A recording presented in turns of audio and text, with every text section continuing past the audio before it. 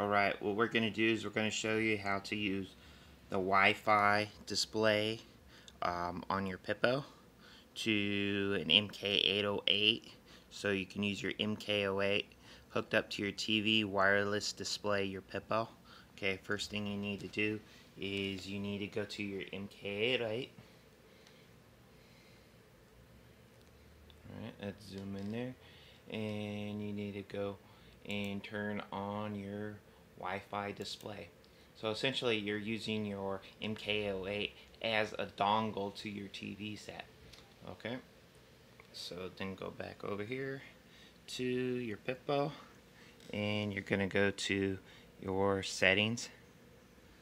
Alright, display, and then wireless display, and as you can see I've already paired them, but there we go. Wait for it to connect. It usually takes a minute or two to connect, obviously Wi-Fi, and there we go. So Wi-Fi is displayed there, so click here, boom, desktop, and everything's on the screen. Works pretty good depending on your Wi-Fi signal. Obviously if your Wi-Fi signal within the range is pretty bad, then you're going to get a little bit of distortion.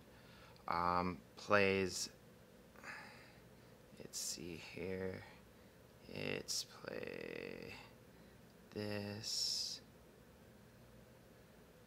You can do live TV stream. I mean, obviously you got TV hooked up right here, but say for instance you're on the road, you want to display it to your TV itself, then boom, you can wireless display your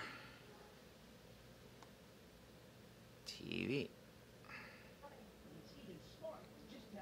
So there you go.